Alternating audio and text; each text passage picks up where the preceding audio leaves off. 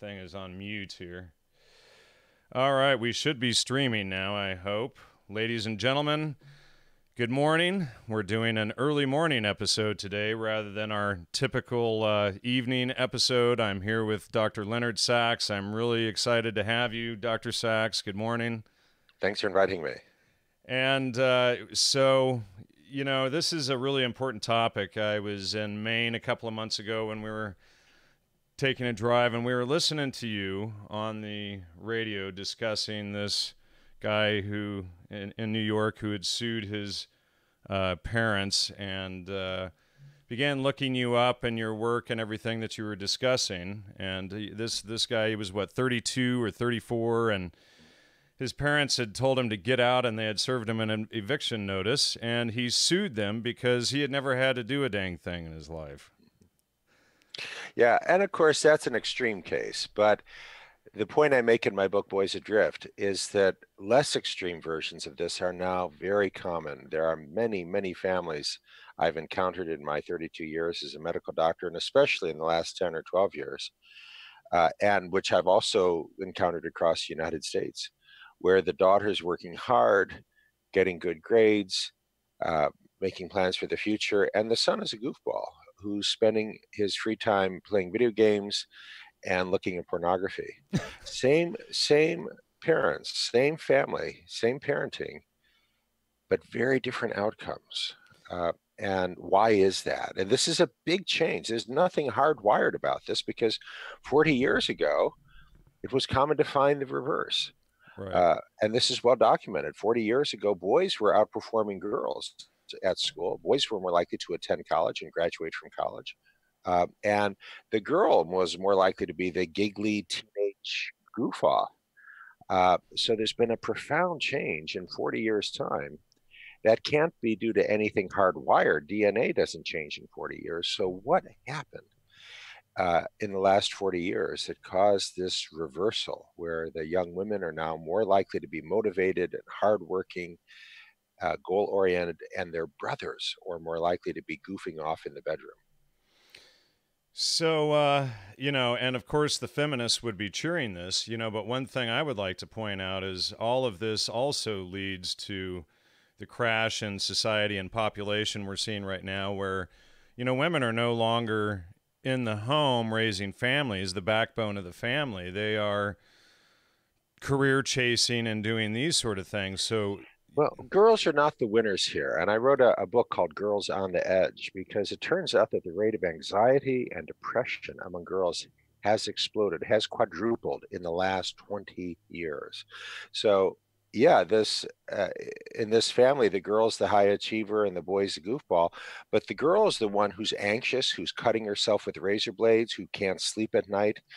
The boy is perfectly content and seems very happy. It's his parents who are pulling out their hair about the son. So there are no winners here. Girls are much more likely to be anxious and depressed compared with girls 20 years ago. Boys are much more likely to be disengaged and underachieving compared to boys from the same demographic 20 years ago. American culture has become a toxic culture. And I mean that not in a pejorative sense, but in a descriptive sense. When you look at, for example, the children of immigrants to the United States who don't speak English at home, those kids are much less likely to be anxious, depressed, and disengaged compared to American kids. But if they start speaking English at home as a marker of assimilation into American culture, their risk rises. This was absolutely not true of American culture 40 years ago. 40 years ago, American culture was a healthy culture, and kids who came here, if they assimilated, did better than if they did not assimilate. Today, that's not the case, and scholars call that the immigrant paradox. 40 years ago, kids born and raised in the United States did better than immigrant kids in the United States. Today, that the reverse is true. Today, immigrant kids do better than kids born and raised in the United States. Hence the phrase, the immigrant paradox. Becoming American, learning to speak English, assimilating into American culture now is a major risk factor for anxiety, depression, and disengagement. That's incredible. I do want to get into some of your books. I wanted to start off by discussing your book, The Collapse of Parenting, How We Hurt Kids When We Treat Them Like Grown-Ups. Yeah. I I hate the subtitle. Do you? Yeah, I fought 12 rounds with the publisher, but the truth is that non-celebrity authors don't get to choose their title or their subtitle. The title of the manuscript that I sent to the publisher, the title was "The Collapse of American Parenting," and the subtitle was "Why Most Kids Would Now Be Better Off Raised Outside the United States." The publisher didn't Wow. like it, and so we got "The Collapse of Parenting," and the subtitle. I really objected to the subtitle because many times you need to treat your kids like grown-ups. You need to expect them to behave in a mature and responsible way. So I really objected to that subtitle.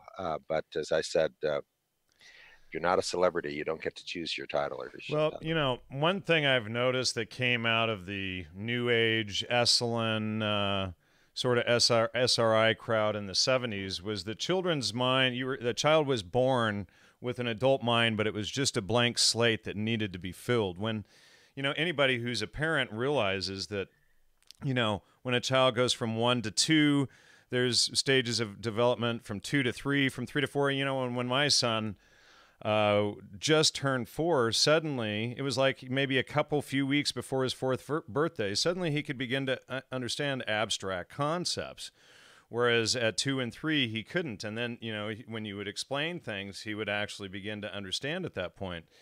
And you know, I always saw a real problem with, oh, their minds are the same as an adult. It's just a blank slate.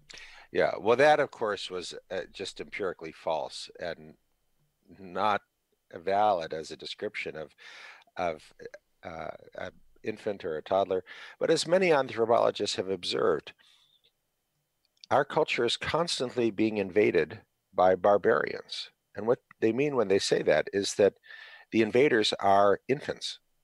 A newborn today has essentially the same DNA as a newborn 10,000 or 20,000 years ago. This is what the genetics people tell us. In other words, that child born today would be perfectly comfortable and at home in a barbarian culture of hunting and fighting. But we don't want them to grow up to be a barbarian hunter and fighter. We want them to be civilized. Well, that means the parent has to do a lot of work. I mean, what is childhood for? Look, a 4-year-old horse is a mature adult. A 4-year-old human has barely begun. And a horse is a bigger animal than a human. Why is human childhood so long? Humans are developing for more years than most mammals live. Why? Well, we don't have to guess. We have researchers who studied this. And they tell us that the reason human childhood is as long as it is because it takes many years for the grown-ups to teach the kid what the kid needs to know in order to be civilized in that culture.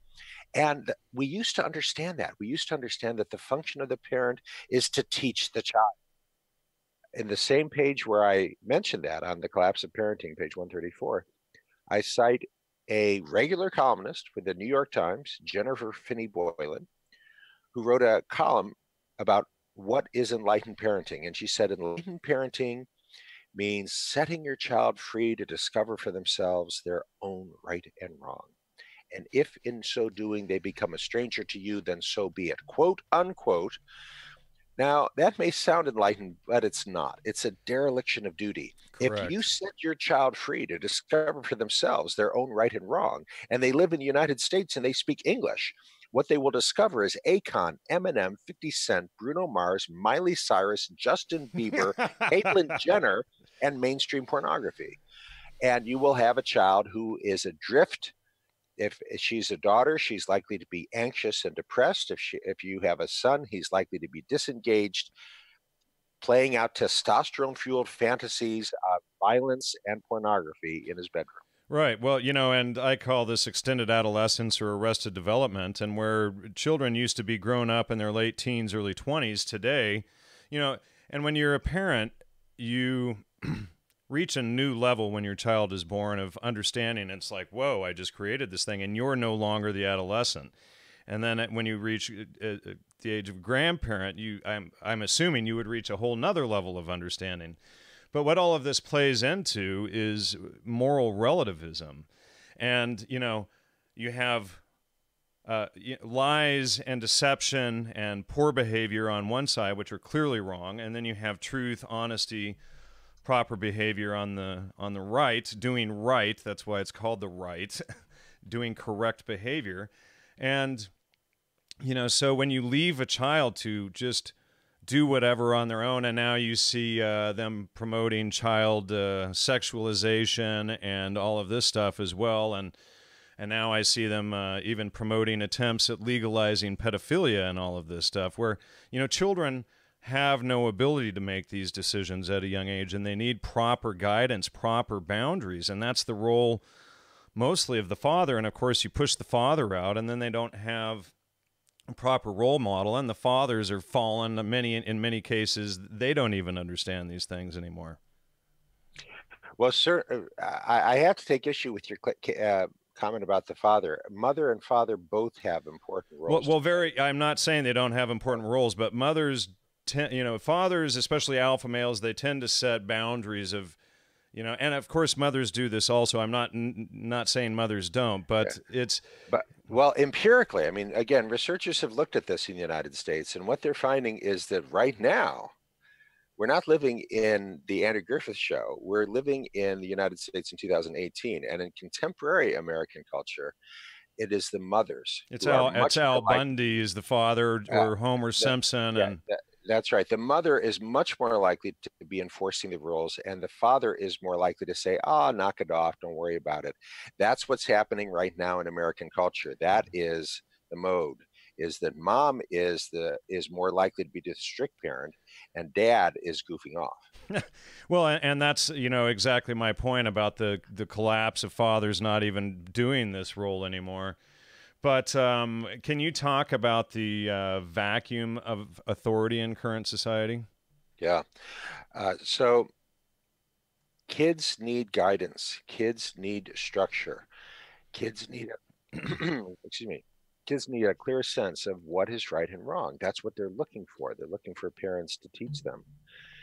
But when parents step away from that role, when parents let kids decide, and that's of course where the publisher's coming from. They didn't invent that out of whole cloth. In many domains, kids should not be making the decisions. But I find many parents who are now letting kids make choices that really should be made by the parents, such as, is it okay for a kid to take their cell phone to bed with them? And parents are saying things like, I don't think it's a good idea, but you do you. I trust you to make good choices. And what's happening is that this 14-year-old girl's got her phone in the bedroom, and at 2 a.m, she's getting a text. OMG, Jason and Emily just broke up. This is really big news. We all have to talk about this. And the parents are astonished to find that half the 10th grade class is online and texting at 2 a.m. This has to be the parents' call. And I tell parents, and look, at 9 o'clock at night, the very latest, you say to the kid, device is off, fork it over, you take the device, you put it in the charger, which stays in the parents' bedroom. They can have it back tomorrow morning. This has to be the parents' call. What is your daughter supposed to say tomorrow in school when her friend says, hey, I texted you last night at midnight, how come you didn't answer?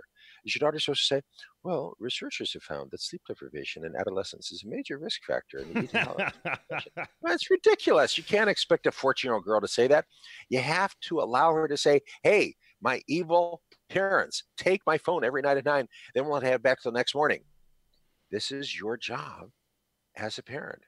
But because so many American parents are confused on this point, you've got an explosion of sleep deprivation among American teenagers, again, well documented, because she's staying up past midnight, posting selfies on Instagram and texting, and her brother is staying up past midnight playing Fortnite Battle Royale. And both the boys and girls are sleep deprived. Right. What can you say about selfie culture, especially among teenage girls? So I meet with students and I talk with them about that. And I'm always referring to longitudinal cohort studies because I think they're of immense power. A longitudinal cohort study means the researchers recruit 1,000 or 2,000 kids at 12 years of age, and then they follow them for 10 or 20 years. So these studies take 20 years to conduct. It's a huge investment of time and energy, but they're so valuable because what you find, you can determine what predicts health, wealth, and happiness 20 years down the road. What predicts health, wealth, and happiness in a 12-year-old looking 20 years down the road? It's not self-esteem. It's not grades. It's character. It's humility and conscientiousness. Well, what does humility mean? I'll meet with the students. I'll say, all right, so these researchers found that humility was a great predictor of health and wealth and happiness 20 years down the road. What is humility? I'll say, any one of you, raise your hand, I'll call on you. And when I meet with the kids, it's always a conversation. I pose questions and I call on kids who have their hands raised. And a boy raised his hand, and I called him, and the boy said, humility means, excuse me, humility means trying to convince yourself you're dumb when you know you're smart. I said, Wow. Actually, that's not humility. That is psychosis. Okay, that is a detachment from reality. I said, humility means being as interested in other people as you are in yourself. And the kids are giving me a blank look. They have never heard this before. They're American kids raised in the United States. They have never once in their life heard anything about the virtue of humility. And this gets to your question, what is Instagram? The way kids use Instagram, researchers find, it's all about me. Here I am at the mall. Here I am at Starbucks with my friends. Here I am picking my nose. Me, in the pursuit of likes and followers, and to anxiety and depression. This is not a guess. It's not a sermon. It's a robust empirical finding. The more time kids are involved, the more time kids spend on Instagram looking to see how many other kids liked their post, excuse me, and looking at other kids' posts, the more likely they are to become depressed. Again, in longitudinal cohort studies. So again, it's a false self-esteem. Well, it's very fragile, and I tell parents that you must limit, govern, and guide how much time your kids are spending on Instagram. 20 minutes a day is plenty to get online, respond to your messages, and get off. And I think that's a pretty good rule. Talk about the question authority paradigm. That's kind of kicked off by Leary and the Harvard crowd. Well, indeed, authority. And a term from the same 1960s era is you're going to worship somebody. You better be careful in choosing. You better worship a drug dealer leader like Leary. Well, we are all looking for guidance.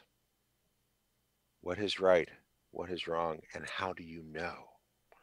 And if you don't think carefully about those issues, you may find yourself just following the current. And the current in current American culture is really toxic and harmful to kids because it gives them no guidance. So indeed, as you point out, there's been a huge move in the United States over the last 50 years to question authority. And I understand that. And I see where that comes from. You know, in 1960, the great majority of Americans said you could trust the government to do the right thing almost all the time. Today, the great majority of Americans say you cannot trust the government to do the right thing most of the time. And I understand that. I'm not suggesting that you should trust the government or politicians or the church. 50 years ago, a Catholic priest coming to a public golf cart course where I grew up in Northern Ohio would be escorted to the front of the line because he was a Roman Catholic priest. Today, a Catholic priest told me recently he got onto an elevator and a mother clutched her son more closely to her side because he was a Catholic priest. She was suspicious of him. Okay, fine. That's not what I'm talking about. People have become suspicious of authority in all domains. Okay, I get it. But there's one domain where you must respect authority, and that is in the parent-child relationship, because the parent-child relationship is unique. The parent must teach right and wrong to the child, and that requires authority. If you approach the parent-child relationship the same as you approach other relationships in contemporary American culture, which is, hey, we're all equal here, how do you teach your child not to cheat on a test? Well, what many American parents say today is literally something like, I wouldn't cheat because, that's just not my thing, but, you do you, you do you, whatever feels right to you. And the result, not surprisingly, is an explosion in cheating among American kids. Right. The parent must say, it is wrong to cheat. I would rather you get a C on the test honestly than cheat It's and get an A. lying. You can never cheat. Lying is wrong no matter what. Um, and parents used to understand that. Parents used to say things like, I'd rather you get a C on the test honestly than cheat and get an A. And yet, American parents today, and especially affluent parents, are likely to say to their kid, hey, you want to get into Yale? You want to get into Stanford? You got to have amazing grades because you're competing against kids from Asia and Europe now. And as I said, there's been an explosion in cheating among American kids. When I was a kid, which is very different with my son and I, but when I was a kid, it was because I said so. You want to talk about that? Indeed. Yes, because I said so. So I was talking to some parents in Chappaqua, New York, which is an affluent suburb of New York City. And father told me how he and his wife made a healthy, nutritious supper for their son and daughter. And son and daughter came home and said, "Ooh, yuck! We don't want to eat that. Can we just order pizza?" And father said, "Sure," and sat down at the computer and ordered Domino's pizza to the dictates of his son and daughter, who each got a different pizza.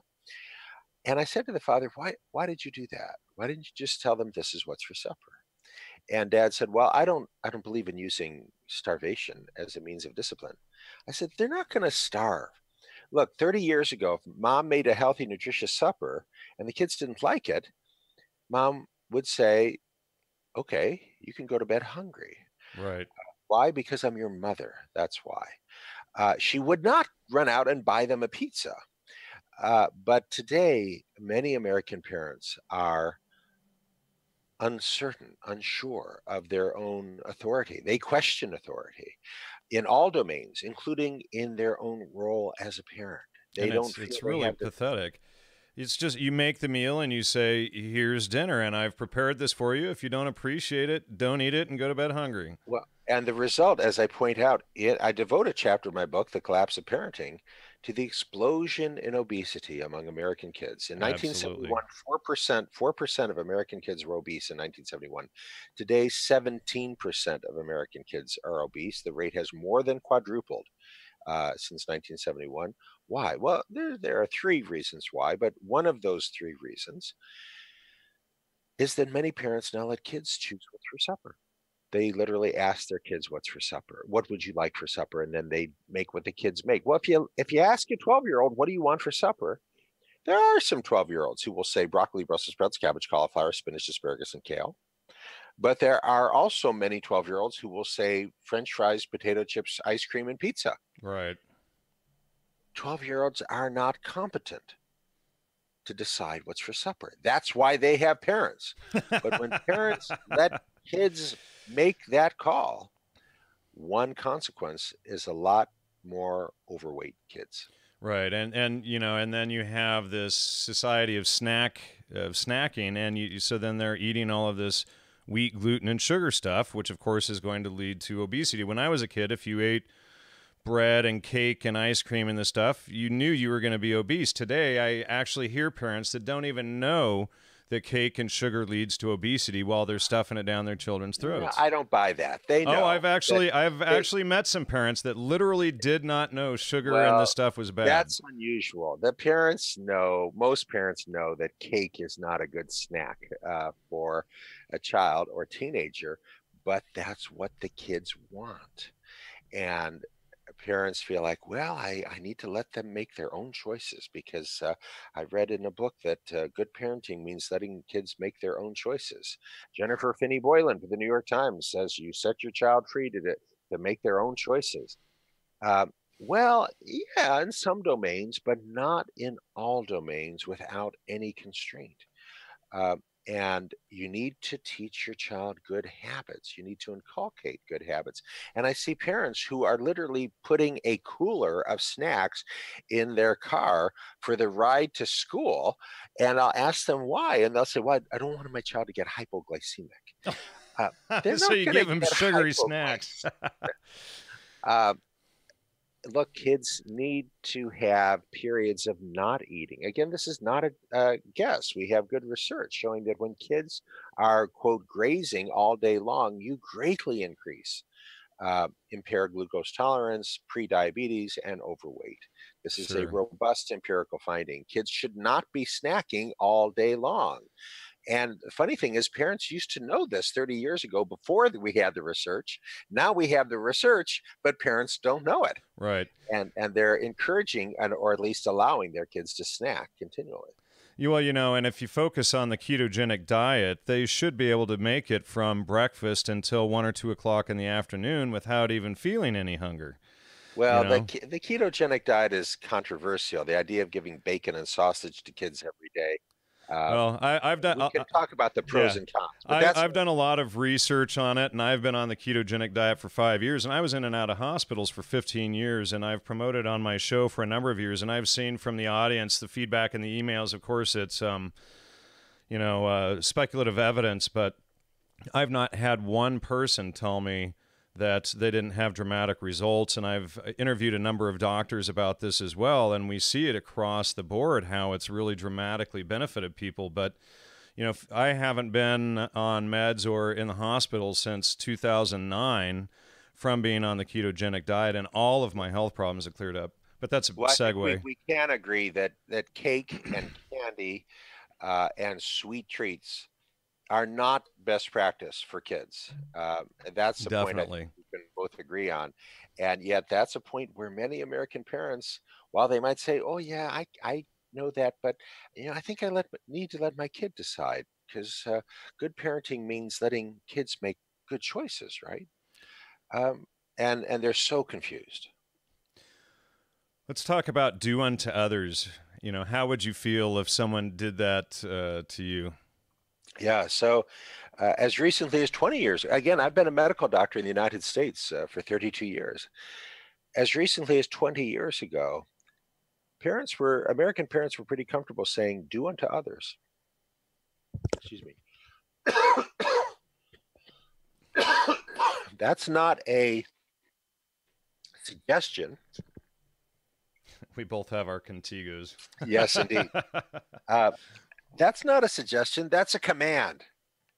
But over the last 20 years, I have seen that command soften, morph into a question. And the question is often something like, well, how would you feel if someone did that to you? And the parent has no idea what to say when their son responds, if someone did that to me, I'd kick him in the nuts and then I'd sit on his face. I have witnessed firsthand the collapse of American parenting. It is the job of the parent. So, if I may, in the book I quote from the Hebrew Bible, uh, Deuteronomy chapter 6. You shall love the Lord your God with all your heart, with all your soul, with all your might. And these words which I command you this day shall be upon your heart. And what? The next line is usually translated as teach them diligently to your children. That's not even close to what the Hebrew says. It would be easy to say that in biblical Hebrew. The verb would be lamed. But the Hebrew verb there is not lamed. It is shanan. Vishinantan levenecha. What does shanan mean? Shanan means to chisel in stone. So a better translation there would be incise them on the hearts of your children, because the writer understands that, look, kids are not born knowing right and wrong. They have to be taught, and teaching them is not a matter of saying you do you. Teaching them requires that you very firmly insist this is right and this is wrong. And in order to accomplish that, you must teach from a position of authority. And if you abandon that authority and you say, well, this is my opinion, what do you think? You're not teaching anything. That's not how you teach right and wrong. So are parents supposed to be the friends of the children or the parents? Well, again, so many American parents are confused on this point, and we do get tripped up by the language because, of course, you want to be friendly with your child. You want to enjoy the time you have with your child. I devote a chapter of my book, The Collapse of Parenting, is titled Enjoy, How to Have Fun with Your Child. And you might think, well, that's banal. Every parent knows how to have fun with their child. No, they don't. And increasingly among middle income and affluent parents, you find that the time they're spending with their child is driving them to play dates or drilling them on their Spanish grammar or driving them to soccer practice. And some researchers compared American parents with French parents, and they found that French parents enjoy being parents much more than American parents do. Many American parents do not enjoy the time they're spending with their kid. So, one of the points I make in the book is you must set aside time every week to do something fun with your kid, whether it's a bike ride on the bike trail or uh, playing a game together or going for a walk in the park. You got to set aside hours each week when you're just doing fun stuff together. And again, American parents do not do this, many of them, and they should. But that doesn't mean you are your child's best friend. And again, American parents are very confused on this point. And many parents have told me they want to be their kid's best friend. No, you don't, because a friend is a peer. A friend cannot command. A friend cannot say, I'm taking your phone from you 9 o'clock at night tonight so you can get some sleep and not be texting at 2 in the morning. A friend cannot say that, but a parent can say that. A friend cannot say, I will not allow you to pig out on ice cream right before supper. A friend cannot say that. A parent can say that. Only a parent can say that. Look, over my 32 years of being a medical doctor in the United States, I have been involved in a handful of cases of sexual assault, either as a consulting physician or attending physician, with a teenage girl as a victim. In one case, my only role was to sit with mom in the consultation room at Shady Grove Adventist Hospital, right next to the ER, while the forensic exam on her daughter was concluding. Her daughter had been a victim of sexual assault. When I came into the room, it was just mom and me. And mom said, her first words to me, she said, I knew I shouldn't have let her go. She's 15 years old. It was a frat party at the college. I knew I shouldn't have let her go. And you want to shake mom and grab her and say, well, then why'd you let her go? But I didn't do that because I knew the answer. She wants to be her daughter's best friend. And her daughter had said she really wanted to do this. All of her friends were going. And so her mom let her go because a friend cannot command. A friend cannot say, no, you're not allowed. Better example of good parenting comes from a mom I was talking to in Tampa, Florida. Her daughter, her 14-year-old daughter came to her and said, hey, I'm going to Cancun for spring break. And mom said, what? She said, yeah, all of us girls were going to Cancun for spring break. Now, that happens to be a very affluent family, so mom couldn't say they couldn't afford it. That would not have been plausible. And mom looked at her calendar and said, well, I can't get away that week. And her daughter said, I didn't say you were going. I'm going. And mom said, you're 14 years old. You're going to Cancun, Mexico without any grown-ups? I don't think it's safe. And her daughter said, oh, it's fine. We'll be totally safe. We'll stay together. We'll have our phones. We'll be fine. And her mom said, no, you're not going. And she told me her daughter exploded. Her daughter started screaming at her. Her daughter said, you're going to like totally ruin my whole life. I hate you. I hate you. I hate you. And mom said, well, to be honest, sometimes I'm not so fond of you either. She said, but I'm your mom. That's a job. Has a job description. Item number 1 on my job description is I have to keep you safe. And I know more than you do about the behavior of drunk 20-year-old men. and you're 14, but you could easily pass for 18, and a drunk 20-year-old man is not going to ask you to show ID. It's not safe. You're not going. If you're doing the right thing as a parent, you will do things that your child does not approve of. That's part of your job. And when you say, no, no, no, I want to be my daughter's best friend, and you abdicate that responsibility of being the parent, bad things are more likely to happen. Let's talk about how television is degrading and undermining the role of parents and family. Oh, yeah. So again, that's another focus. In my book, The Collapse of Parenting, I've reviewed the 150 most popular television shows in the United States right now. Not one of them consistently or even often portrays a parent as knowledgeable, competent, thoughtful, reliable, productive. That's a huge change. 1960s, you got the most popular shows are shows like Andy Griffith Show. 1980s, most popular shows are shows like Family Ties. In those shows, the parents are consistently knowledgeable, competent, reliable, thoughtful, productive, and kind. But today, you look at the most popular TV shows, shows like The Simpsons. Homer Simpson is a bum. He's an idiot. He's not a reliable guide. Even on the Disney Channel, shows like Dog with a Blog, Liv and Maddie. These are shows where the parents are idiots. They're out of touch. They're clueless. The Talking Dog in Dog with a Blog is a much more reliable guide than the father, who's supposedly a school psychologist, knows nothing about what kids want or what kids need. This is characteristic of American culture now on just about every channel, from the Disney Channel to ABC to CBS, etc. Parents are portrayed as out of touch, clueless, laughable. Modern Family, the straight dad is a total idiot, and we laugh at him, and we are expected to laugh at him.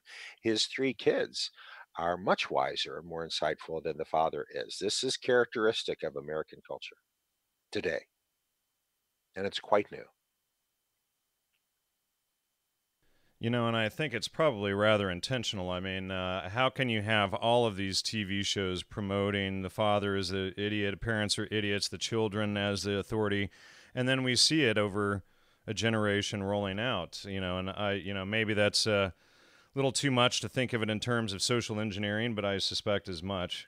Well, kids, again, are not born knowing what is right and wrong. They're not born knowing that you should respect and honor your mother and father. They are not born knowing that. They have to be taught. And if instead they're watching the Disney Channel, where they see kids defying and disrespecting their parents and getting big laughs from the audience for doing that, that's what they will do. And more than once, parents have told me, I advise parents, the Disney Channel is not allowed. Do not allow your kids to watch the Disney Channel. It teaches disrespect. They can watch the Cooking Channel. They can watch any of the science channels. They can watch Discovery, but they should not watch the Disney Channel because it teaches kids to disrespect their parents. And within a month's time, parents tell me the kids are behaving better. Wow. Just from cutting out the Disney Channel. Cutting out the Disney Channel. It really matters. You know, in the last 10 years, we've had TV maybe for a month. And so nobody watched it in the month that we had it. And then 2 months after I had the cable shut off, my son comes to me and says, "What happened to the cable?" I said, "Well, I turned it off about 3 months ago. 2 months ago, you just now noticed it. You know, so clearly you didn't need it." But, you know, usually if my son is quiet, you know, and I come down, okay, what's he doing? What's he up to? And he's in his room reading a book. Well, good for you, and I commend you. The pushback I get from my daughter about the limitations we have is that, well, everybody else at school is watching the show. Everybody else on school is on Instagram. And I say, I understand, but it's too bad. Yeah, well, and that's for their own detriment. My son has heard my show. Sorry to interrupt you. My son has heard my show for years also. and he's he just turned 12 a few weeks ago, and he's beginning to see all of the stuff that Dad's always talking about, and having interviews like you on and whatnot, and he's beginning to understand all of this on his own. Well, and other parents will say, but Dr. Sachs, if I follow the guidelines that you lay out, my kid won't be popular because you're telling them not to do the things that the popular kids do. And I say, you're absolutely right. Your child will not be the most popular kid. What do we know about the most popular kid? Well, we've got a great longitudinal cohort study in which researchers followed 13-year-olds who were the most popular among their 13-year-old kids and found that 6 years later, at age 19, being the most popular kid in the United States today at age 13 is now a major risk factor for drug and alcohol use, anxiety, and depression 6 years later. Because what does it mean to be the most popular kid at age 13? It means that you are defiant, you are disrespectful, you have no strong bonds with parents, you care mostly what other kids think.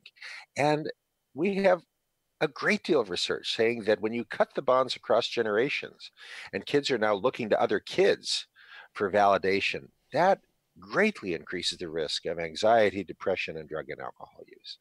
Wow. You don't want your kid to be the most popular kid. You want your kid to have strong connections to adults, not just parents, but to adults in your community. Strong And bonds across generations. we've talked in general about this, but how has parenting changed for the worse? Well, I just alluded to the fact again. So, in writing my book, Boys Adrift, I talked to comparative anthropologists, and especially David Gilmore, professor at State University of New York at Stony Brook, who has spent his life studying how different people have lived in different times, different places. And I asked him, what's a characteristic of enduring cultures, the cultures that last for thousands of years? Is there something they all have in common? Yes, there is. Strong bonds across generations. Strong Wow. bonds across generations. And the funny thing is, we used to have that in the United States. Again, this is not a guess or nostalgia. We've got scholars like Robert Putnam at Harvard who has spent 20 years documenting what he calls the collapse of American community. And by community, he means bonds across generations. 50 years ago, you could go into any neighborhood in the United States and you'd find a sewing circle. And his students have dug up, his graduate students dig up, who was in the sewing circle in Shaker Heights, Ohio in 1966? Well, on this block, there were older women, younger women, and girls organized not by kin relation, but by geographic proximity, which is a fancy way of saying they weren't related to each other. They just happened to live on the same block. And that was true everywhere. And you find a group of men working under the hood of a car. And 50 years ago in Minot, North Dakota, that group of men was older men, younger men, and teenage boys. You drive around today in an American neighborhood, you might find two old geezers working under the hood of their 65 Corvette, but the teenage boys are not with them. The Right. teenage boys are more likely to be indoors playing video games. The bonds across generations have been broken. We must restore them. You can't do that nationwide, but you can do it in your own home. You must prioritize the family. The parent-child bond has to be a higher priority than the bond between kids and other kids. And again, American parents no longer understand this. I find parents of 7-year-olds who I tell the parents, you have to have a Saturday afternoon with your kids. And they say, well, no, I can't do that because I'm driving them to a play date. And I say to the parents, cancel the play date, make a family date instead. It's much more important for your 7-year-old to spend their Saturday afternoon with you than to spend it with a bunch of 7-year-olds. Right. And back to your point earlier about, trying to do at least one thing, outing, fun thing. I try to do that with my son, whether it's a hike or, whatever it is, camping, stuff like that. Try to do something like that at least, once a week. Do children today understand what being a gentleman or lady means? Okay. Thank you. You clearly read the books. Because that's something I talk about in several of my books, that we must teach girls and boys to be ladies and gentlemen. What does that mean? So again, when I meet with teenagers, I will often say, what does it mean to be a gentleman? Anyone, raise your hand. What is a gentleman? And so I was in Crawfordsville, Indiana, and called on a teenage boy who had his hand raised, and he said, "A gentleman is someone who goes to gentlemen's clubs to watch women take their clothes off." I said, "Okay, that was very funny. Now, anyone want to venture a more serious answer to the question?" So I call another boy. He says, "A gentleman wears a three-piece suit." It's all about surface. A gentleman wears a three-piece suit. It's all about how he looks. They have received no instruction. I'm not picking on these kids. How should they know if they have received no instruction? No one has ever explained to them that a gentleman stands up for the weak. A gentleman defends the poor. A gentleman values others. A gentleman serves others. No one has taught them this. How about chivalry? Well, again, they've heard about opening a door, but the notion of actually doing something substantive, of putting someone else's needs before your own, no one has ever told them that. No one has ever suggested that a lady does not post photos of herself topless on Instagram for strangers. That's not something a lady would do. On the contrary, they are immersed in a culture of Miley Cyrus and Nicki Minaj, which is all about provocative photos and getting 1 million followers on Instagram. How are they to know that that is not the road to health and happiness? No one has taught them. Wow. We must teach them. But people get upset. So again, a columnist from the New York Times wrote about how offended she was that the teacher at her school dared to use the term ladies and gentlemen.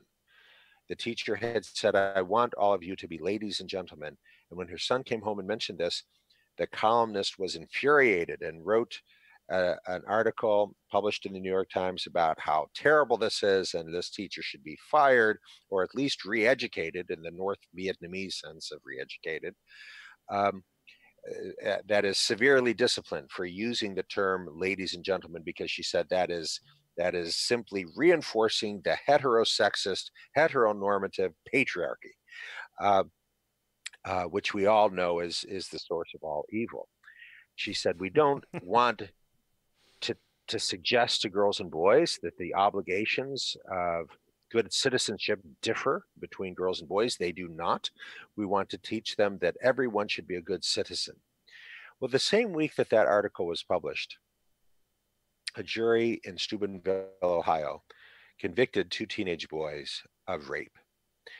And these boys had sexually assaulted a girl who was unconscious, was drunk.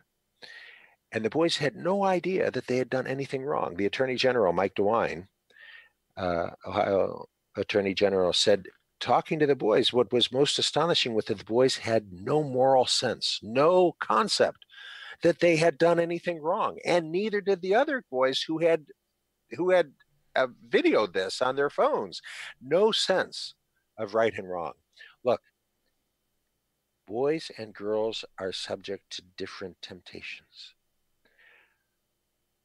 If you Google the phrase drunk girl unconscious violated, you will find literally millions of porn sites that are devoted to men who want to watch drunk girls who are violated.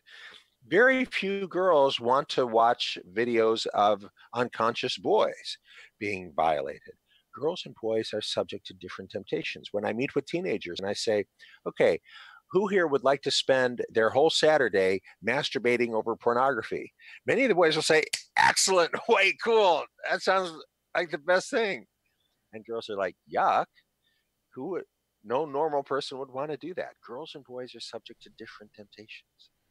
And we used to know that. And we used to teach boys that a gentleman never touches a girl when she is unconscious, that a gentleman will defend a girl who is unconscious, that a gentleman will take that girl home and make sure she is safe in bed and that the door is locked. We used to teach boys that. We no longer do. And the result is not virtuous citizens, as the New York Times columnist would like to believe. The result is skanks and pimps. And I wrote an essay for Psychology Today entitled Ladies and Gentlemen, or Skanks and Pimps. If you don't teach girls and boys to be ladies and gentlemen, what you end up with empirically in today's American culture is skanks and pimps. Skanks meaning girls who think it's cool to post half-dressed photos of themselves on Instagram, and pimps meaning boys who see nothing wrong in molesting a girl who's unconscious. You know, several years ago, and I recommend the audience go back through the archives and find it, but I interviewed Gary Wilson on porn, and the episode is called This Is Your Brain on Porn. And porn is a destroyer of relationships. It causes absolute havoc on men, etc. And so I definitely recommend people getting a deep understanding of how bad pornography really is. But that's just a part of a bigger truth here, which is that human nature is not innately good. If you let kids do whatever they want, what you end up with is boys spending 20 hours a week or more on video games and pornography. Wow. They have to be taught. And if you don't teach them, the results are not good. And that's a point I present at great length in my book, Boys Adrift. All right, what happened, you know, and this is something that is close to home for me. Now, I always ate at the table with my family growing up. And my son, except for maybe a few times, like I said, he's now 12, except for maybe a handful of times, we've always sat down at the dinner table as a family for every meal. And several years ago, I was dating this woman, and she had a 5-year-old son. And until I came along, the son had never, not once, eaten at the dinner table with the family, and he had no manners whatsoever. And of course, they were all about, well, you know, we have to let the child choose what's right for him and all this, but he had no manners. He could not sit at the table without picking his nose, banging, clanging, spinning around, acting like a madman. And he was, 5 years old, never once ate at the table with his family. Yeah, unfortunately, that kind of story is becoming more common. As I said earlier, kids are innately barbarians. Human DNA hasn't changed in 20 years. If you want them to be civilized, you will have to teach them what that means to be civilized. And we've got a lot of research, which I share in my book, The Collapse of Parenting, specifically on the benefits of an evening meal. So Frank Elgar and his colleagues interviewed more than 10,000 adolescents coast to coast and asked them, okay, in the last 7 days, how many evening meals have you had at home with a parent? 0, 1, 2, 3, 4, 5, 6, or 7. And then for each of these adolescents, they did comprehensive psychological assessment to determine for each kid anxiety, depression, self-concept, prosocial behavior, and they found a huge effect, not just comparing 0 to 7, but at almost every step along the way, just comparing 5 meals a week with a parent to 6 meals a week with a parent, going from 5 to 6, you see a significant decrease in anxiety and depression, a significant increase in prosocial behavior and life satisfaction. You have to fight for every meal at home. It should be a top priority to have meals at home as a family. And yet I find many families, including affluent families in the United States, who are picking up their kids from the private school, driving them to a play date, driving them from the play date to computer coding class, driving them from computer coding class to the ice hockey rink, and they're eating in the car on the way from one of these activities to another. And the unintended message is the time at home with family is the lowest priority of all. And that's a very harmful message. Cancel the play date. Have time at home with family instead. What about parents who prepare their children more for school rather than for life? Well, indeed. And the kids are getting this message that I'll ask kids, what is school for? What's the point? And American kids, overwhelmingly, teenagers will say it's to get into a good college. Then I'll say, well, what's college for? They'll say to get a good job. I'll say, well, what's that for? What's the point of having a good job? They'll say to make lots of money. I said, what's that for? What's the point of making lots of money? To have fun. Okay. So I met with Dr. Wright, head of Shore, which is a private school in Sydney, Australia. And he had hired me to spend 2 days at the school, and much of which I was going to just be talking with the boys. And I explained, I asked these questions and the boys answer, and it's a boys' school. And he said, try it out on me. Ask me the questions you're going to ask the boys tomorrow. And I said, all right, what is school for? And he said, it is preparation for life. It's not preparation to get into a good college necessarily. It's preparation for life, which is quite different. I said, all right, what is life for? And he answered without hesitation. He said, life is for 3 things. Meaningful work, number 1, meaningful work. Number 2, a cause to embrace. Number 3, a person to love. I said, oh, that's an answer. I'm not saying it's the answer, but that's an answer. The last chapter of my book, The Collapse of Parenting, is titled The Meaning of Life. What I'm trying to communicate there is you must teach your child, you must instill in your child a sense of the big picture. What is life for?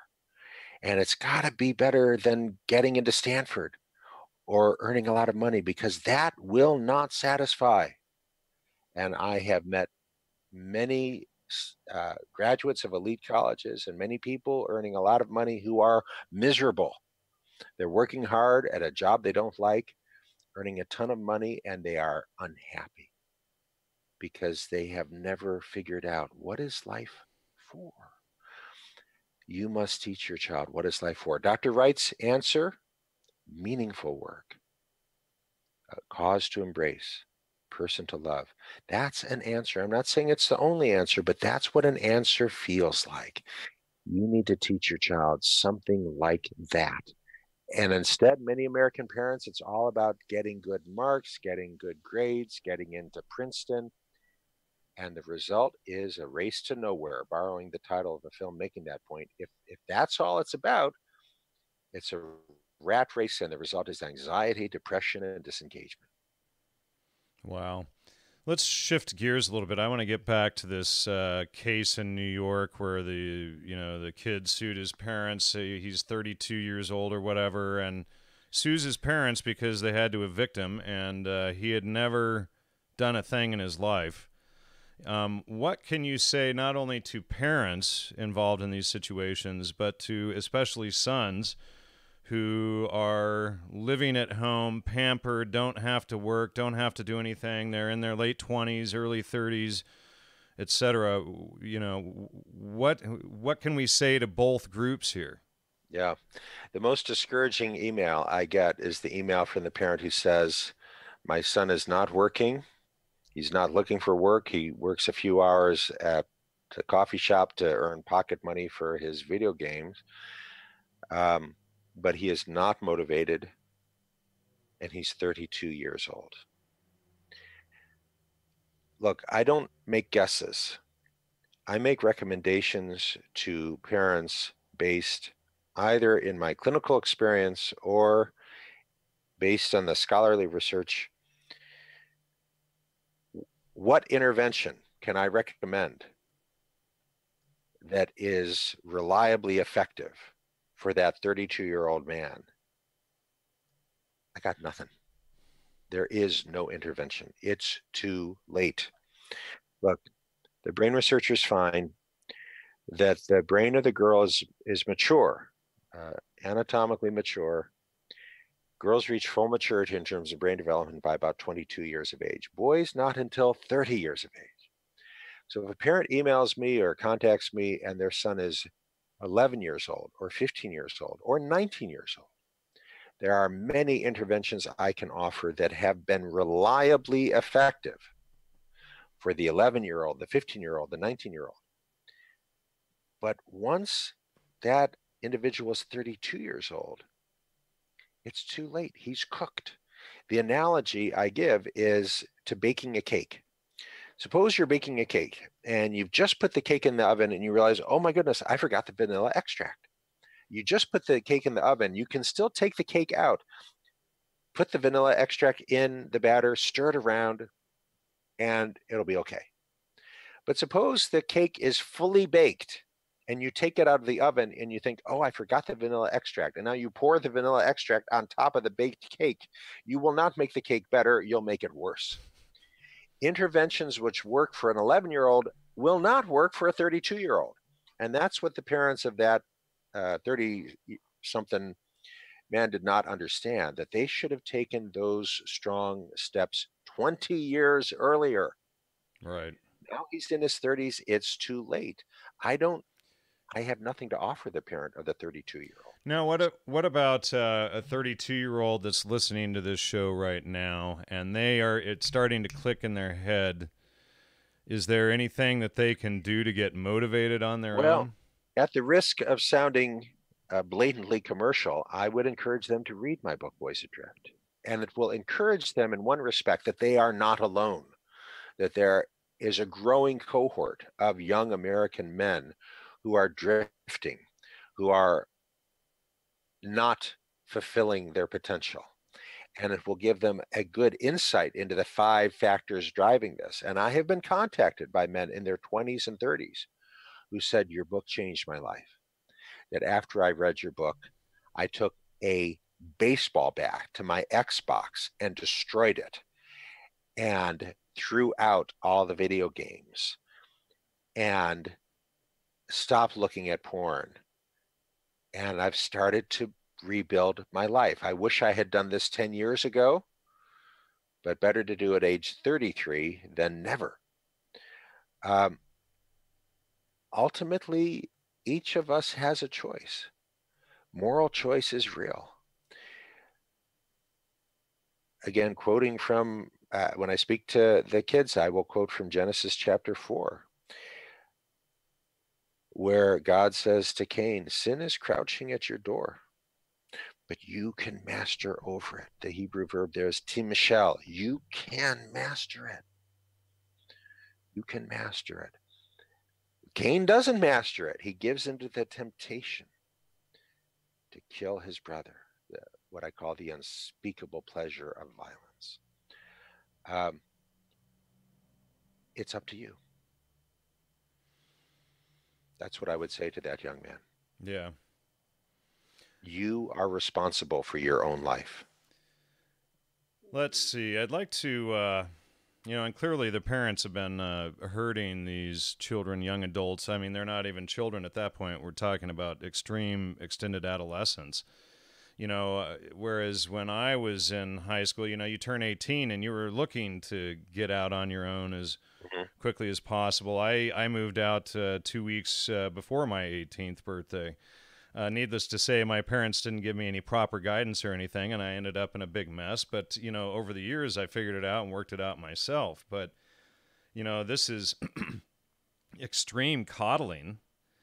Well, and people look at the title, The Collapse of Parenting, and they think I'm blaming parents.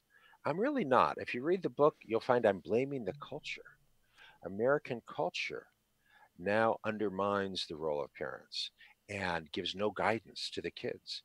Again, 30 years ago, 50 years ago, a kid who grew up watching the Andy Griffith Show, even if his parents were lousy parents who never talked about right and wrong, if he just watched American television, he was watching shows like I Love Lucy and the Andy Griffith Show, he was getting very clear guidance about what is right and what is wrong and what is expected of you. But that's no longer the case. Now the kid who's spending hours watching television is not watching the Andy Griffith Show. He's watching the Disney Channel, and he's watching Modern Family, and he's not getting any guidance about the virtue of hard work, telling the truth. On the contrary, on iCarly and American Idol, what he's learning is that winning and being famous matters more than anything else. Being kind is not important. Again, this is not a guess. Researchers at UCLA looked at the most popular television shows from 1967 through today, and they found that from 1967 through 1997, the shows were consistently teaching that being kind and being a good person was the most important thing. Being famous was the least important thing. In 10 years, between 1997 and 2007, they show American culture flipped upside down. And suddenly being kind went from top to bottom, and being famous went from bottom to top. Wow. American culture changed. And if it's all about, on Survivor or American Idol, being kind, that's not important. What's important is winning. And that's something very new in American culture, and it is immensely toxic. Because if winning is the most important thing and being famous is the most important thing, then most of you are going to be anxious and depressed because most of you are not going to be famous millionaires. Most of us are not. And the result is that that person working an everyday job for an hourly wage feels like I'm a failure. And that I see that all the time. All right, I wanted to shift here to your book, Why Gender Matters. And why is gender important, and what is gender? And most people don't realize. They think, oh, well, if you just cut it off, suddenly you're a girl or whatever. But, there's minimum 6,500 differences between boys and girls, and it's not just about genitalia. No, not at all. And again, that's a major focus of the book.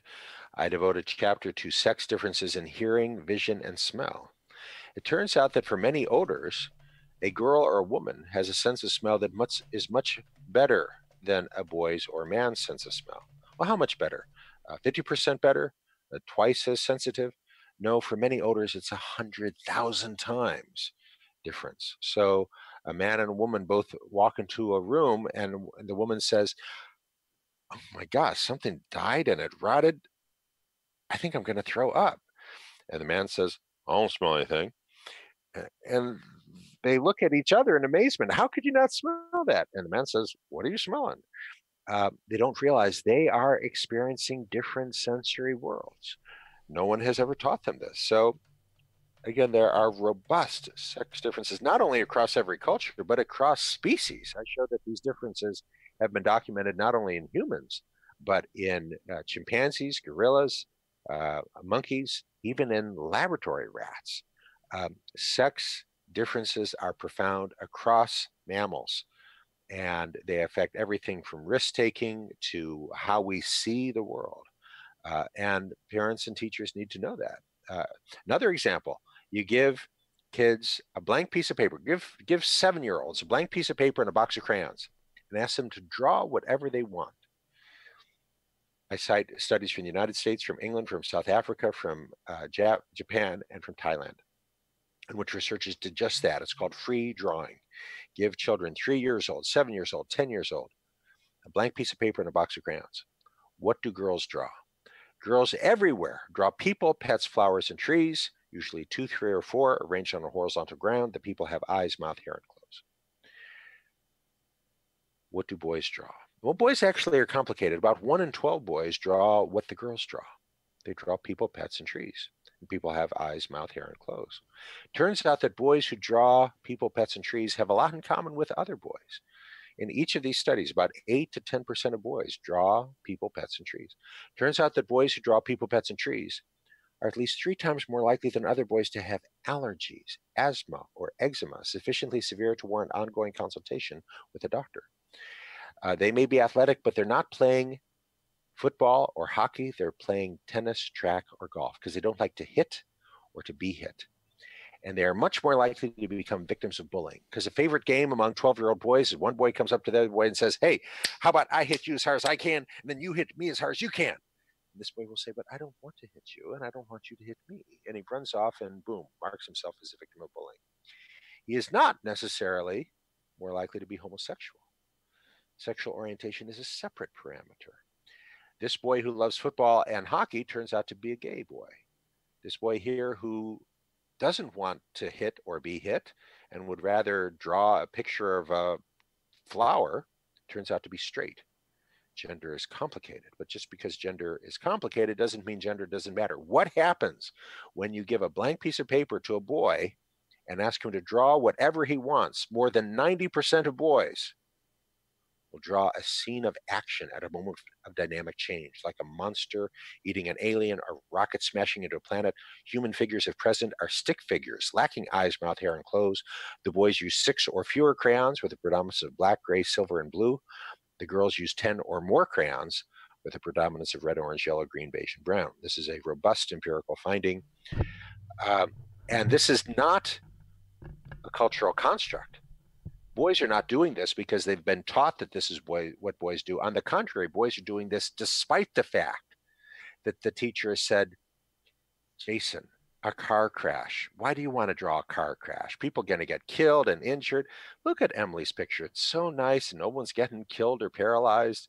Do you have to draw something so violent? Boys are not drawing this because they've been taught to. They're drawing this in spite of the Right. Well, culture. and for men, at our core is provide and protect.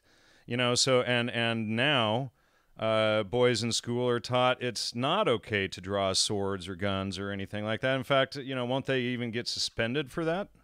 Yes, and indeed, I've written a number of articles in Boys Adrift. I talk about one boy. These are 10-year-old boys in a 5th grade classroom, and one of the boys pointed his finger at another boy and said, "Bang!" And the other boy pretended to pull back a bow and arrow and went, "Gotcha!" Both boys were referred to the principal, and the principal suspended one of the boys because it violated their zero tolerance policy on violence. And what is happening? As the attorney, pro bono attorney, sued the district to get the boy's record cleared, and the attorney said, "You are criminalizing the imagination. There was no weapon here. He was pretending. It was his fingers." Right. Well, and it's emasculating male behavior as well. Boys doing things that boys have always done, like pointing fingers at one another saying, "Bang, bang, you're dead," now gets them in trouble at many schools. And what's the unintended consequence? The unintended consequence is boys who say, "School sucks. School is for girls." Academic achievement has become unmasculine for American boys. And one big reason for that is that school has taught them that caring about what the teacher says and wants is something girls do, that real boys are defiant and disrespectful. This is what American schools have inadvertently done with their zero tolerance policy. Again, this is a big change. I attended public schools in Northern Ohio, K through 12, and I attended Lomond Elementary School in Shaker Heights, Ohio. And I remember we get a lot of snow coming off Lake Erie, lake effect snow. And I remember throughout the winter months at lunch and at recess, we'd put on our coats and we'd go outside and we'd throw snowballs at each other, and the teachers would come out and join us. Students against teachers. I remember Mr. Albers was a great shot. He'd get you right in the forehead every time. But now at American schools, 2 kids throwing snowballs at each other, teacher's going to run out and say, "What are you guys doing? You're not allowed to do that here. You got to wait till after school and go somewhere else. Never allowed to throw snowballs on school grounds." And the unintended message that is being sent is that school is not for you. You want to do things that boys have always done? Go somewhere else. You don't belong here at school. And boys are getting that message loud and clear. Changes in the school environment is one of the 5 factors that has driven this growing epidemic of boys who would rather play video games than do well in school. Because the video games, Fortnite, Call of Duty, Grand Theft Auto, they totally get it. You want to shoot other people? We get that. That's what this game is all about. Wow. And we can wrap it up after this question. How is transgenderism ideology not science? Okay, so I'm very cautious about how I approach this topic.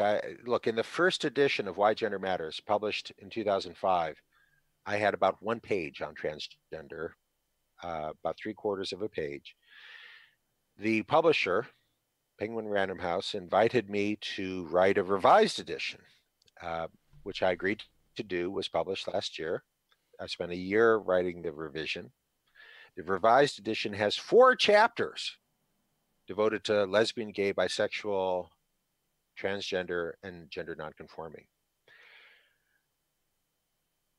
In 1994, the American Psychiatric Association, in one of their publications, raised and answered the question, how common is transgender? In 1994, the American Psychiatric Association said, well, it's so rare. We can only estimate what we estimate. It's fewer than 1 in 30,000. Fewer than 1 in 30,000 individuals are transgender. Last year, Time magazine had a cover story titled Beyond He or She, about the new transgender And it's movement, all in which social engineering pushed out they of they SRI, they etc. they surveyed 2,000 millennials, 12% of whom said that they were in some respect transgender. So we went from, in just over 20 years, we went from fewer than 1 in 10,000 to more than 1 in 10. What happened? What is transgender? And why this explosion in incidence? Is transgender a normal variation? Okay. Well, I say, in order to answer that question, we have to define what we mean by normal. Okay, I'm going to speak as a medical doctor. I've been a medical doctor for 32 years. Let's define normal. Normal means you don't require any medication or surgery to fulfill your potential, to live your best life. So 100 years ago, doctors used to think that being left-handed was a pathology, that it was abnormal. But then throughout the 20th century, researchers said, you know what, 7% of people are left-handed. And it's not abnormal. It is uncommon, only 7%, but it is a normal variation. Being left-handed is a normal variation. It is not abnormal. A left-handed person does not require medication or surgery in order to fulfill their potential. They might need left-handed scissors instead of right-handed scissors. That's a minor modification. It's a lifestyle modification. It is not a medication or a surgery. I think that definition of normal, which is generally accepted among medical doctors, that a normal variation is any variation that doesn't require medication or surgery, I think that's a good definition. And I explain that definition at length in my book, Why Gender Matters. Okay, this boy says, I am a girl trapped in the body of a boy. A transgender individual, that XY male who has a penis and testicles, but who tells you that he is a girl trapped in the body of a boy, if we are going to say, okay, yes, you're a transgender, he's going to require surgery and prescription medication, female hormones, in order to live the life he says he wants to live. But is he really transgender? If a 6-year-old boy comes to his parents and says, I'm a girl trapped in the body of a boy, is he transgender? Well, once again, we have longitudinal cohort studies. Dr. Kenneth Zucker has spent the last 30 years studying these individuals and has a cohort of over 1,000 of such individuals that he's been following for 30 years. What is the most likely outcome of a 6-year-old boy who tells you, I am a girl trapped in the body of a boy? 15 years down the road, when he's now 21 years of age, what is he most likely to say to you? He is most likely to say, I am a gay man.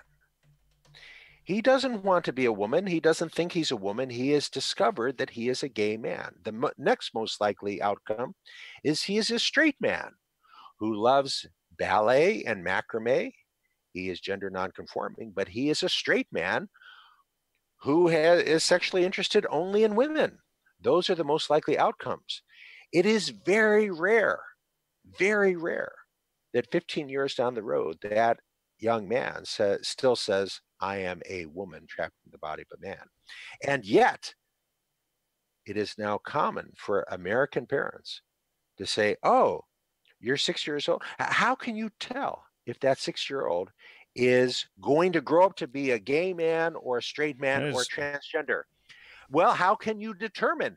You cannot determine. And it You could be a cannot phase. You cannot ask a 6-year-old about their sexual orientation. Look, I remember when I was 7 years old asking my mom. You're barely in the camera there.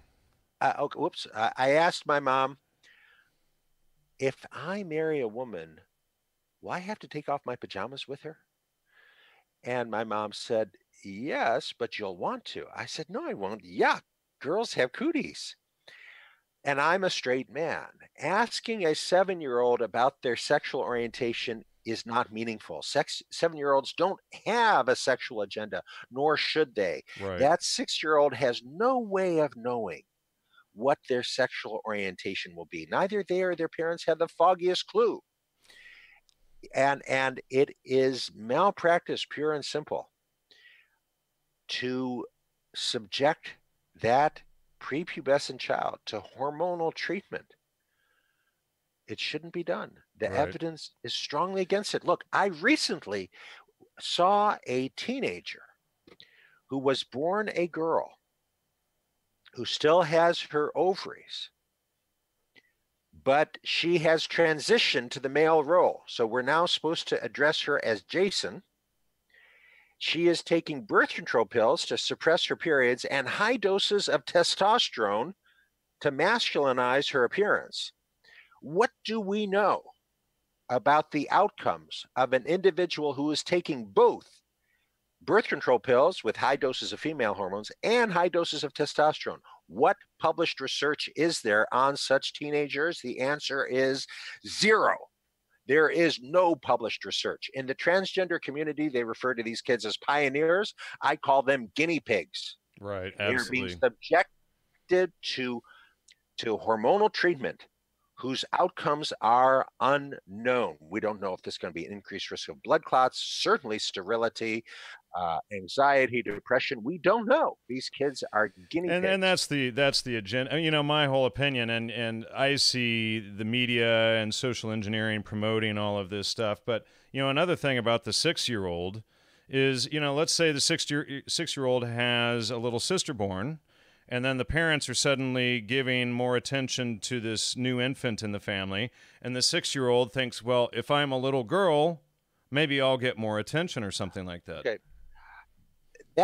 Okay. Dr. Zucker again has looked at why does this kid say he is transgender. The scenario you just described is very unusual. What is more common, Dr. Zucker finds, is that this boy is being beaten up by bullies, either in his own family or elsewhere. And he sees that the older boy bully doesn't hit girls, but he does hit boys. Wow. And the boy thinks, if I'm a girl, I won't be bullied. Another common scenario that Dr. Zucker has documented is the boy hears his father say, I'd rather my son be dead than be gay. Well, if the son has heard that and he incorporates that, he doesn't want to be gay. He doesn't want to acknowledge that he might be gay because his father has repeatedly said, I'd rather my son be dead than be gay. But if I'm actually a girl, maybe that's okay. So internalized homophobia is a common mechanism Dr. Zucker has documented that is driving some of these transgender individuals. What about the choice itself of this behavior, though? You know, look, gender is complicated. Figuring out whether you're gay or straight can be complicated. And the big surprise is that figuring out whether you're male or female is not hardwired. Yeah, it well, is you just, much more fragile. And you have these